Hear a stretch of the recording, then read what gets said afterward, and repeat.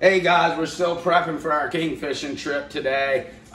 In case the kingfish don't cooperate or we get the limit quickly, which is 3 per person. So today that'll be 6 kingfish and 2 cobia.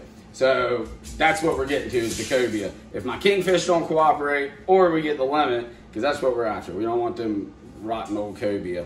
Guys, what I'm gonna do is take to the bottom with my jig here. Whoa! Dave's Bobbers, Big Bobber Tackle. He makes those jigs, local dude, super cool guy. Love these jigs. They're narrow, cut through the water real nice. Got a DOA, I think this is a cowtail. I just call them the long split tails. The jerk bait on there.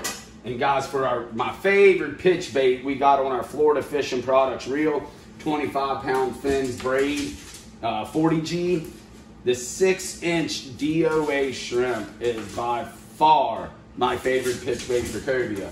But just because it's my favorite doesn't mean it's their favorite all the time. So I'm also going to rig up my Lose M2 inshore speed sticks paired up with my custom inshore speed spin, guys. Awesome rod. I'm using the 711. I've got Seaguard 40-pound blue label fluorocarbon. I utilized an FG knot that old Captain Blair Wiggins showed me how to tie when we filmed together.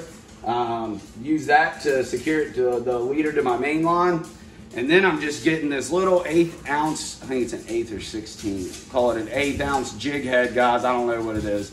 It has a weight on it and it has a hook, okay? That's all I know. Don't overcomplicate fishing, guys. People make it harder than it needs to be.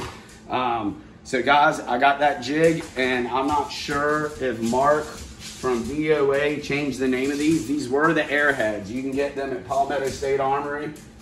Go get you some.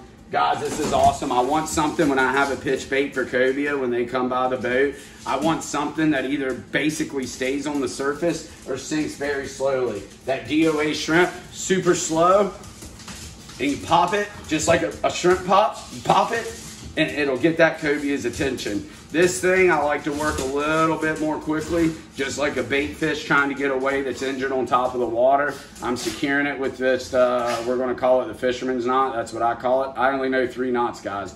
A square knot, the fisherman's knot, and the FG knot. That's all I know. So everybody that puts a lot of thought and stuff into it, not saying they're wrong at all, they're just a lot smarter than I am. So, well, I don't know though. We'll see. We'll see if this catches fish or not. If I can even tie this knot, I might only know 2 knots, guys. What is it? When in doubt, tie a lot. What is it? What is it? A knot? Hold on. If you can't tie a knot, tie a lot. That's what it is. So, guys, we just did 6 loops around the main line, back through the original loop, and then we're going to cut our tag line. So that's it for prepping for cobia. Hopefully the kingfish will work out and we ain't got to use this stuff. We'll see if it works or not.